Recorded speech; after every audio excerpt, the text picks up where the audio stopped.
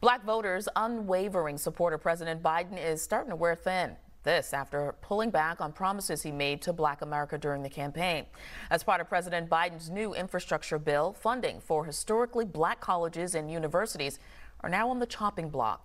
Before taking office, President Biden vowed to end racial disparities in areas that have kept Black Americans at a disadvantage. One of his proposals was increasing funding for HBCUs.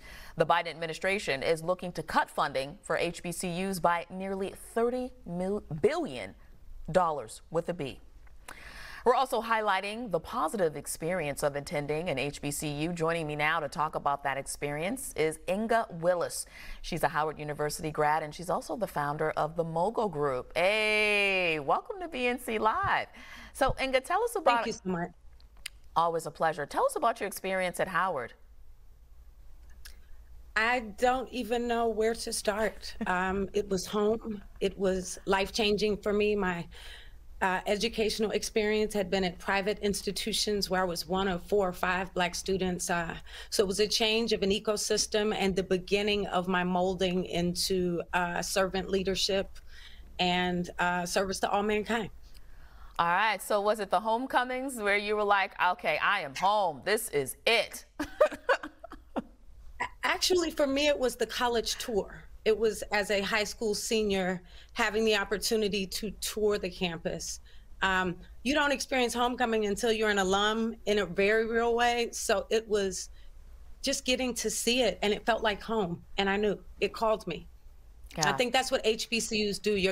The one that's for you calls your name when you get there. And Inga, I don't know if perhaps maybe you went to school with our Anthony Amy. He's also a Howard alum as well. Our sports guy. You know. He's always representing. We have a strong communications department. I was in that department, so I love seeing all of the journalistic and communications bison in your space. All right. Well, I was just told he went to Hampton, so I got that all wrong. All right. So back to your interview. How did your time at Howard inspire you to fight for social justice? One of the rites of passage at Howard is protest. And you learn, so in my protest class, Chadwick Boseman was there, and we were fighting for the preservation of the College of Fine Arts. But you learn how to negotiate with the administration and make change from within a system. So I think that that's the undergirding for the social justice heartbeat through HBCUs, but specifically at Howard for me. And being right in the nation's capital, can you talk about how that also played a part as well? Unbelievable. Just seeing the motorcade go by, being that close during my tenure, the Million Man March occurred, just knowing that politics is at your doorstep, but also the opportunities that come with it, the internships, the opportunities to work on the Hill. A lot of people say that HBCUs are not diverse. They couldn't be farther from the truth. The students were from all over the diaspora, and I think that's evidenced in the fruit that we bear worldwide and to the White House now.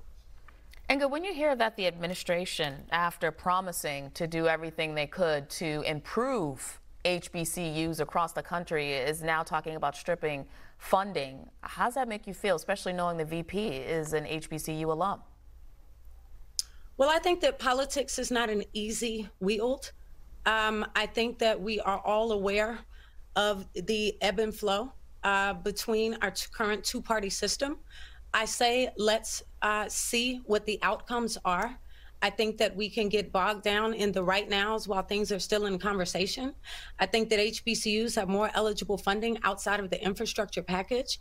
And I think that the magnetism that we are now experiencing as an ecosystem is a call for all alumni, corporations, and beyond to make ongoing contributions and sustainable impact in the ecosystem. I think we depend on more than the White House. Most certainly.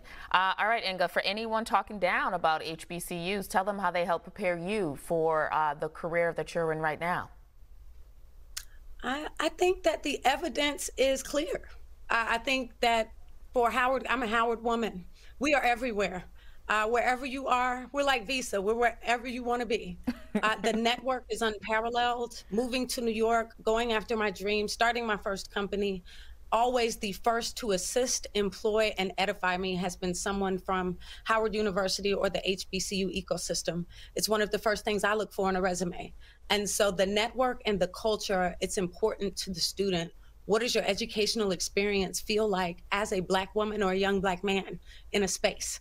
And that is something to consider, especially in the climate that we live in now. I have been prepared abundantly, and I'm forever grateful. I'm a fourth generation HBCU graduate, and I hope to continue that legacy forever. I love that. Love that passion. Inga, thank you for joining us, and more importantly, thank you for sharing your HBCU experience.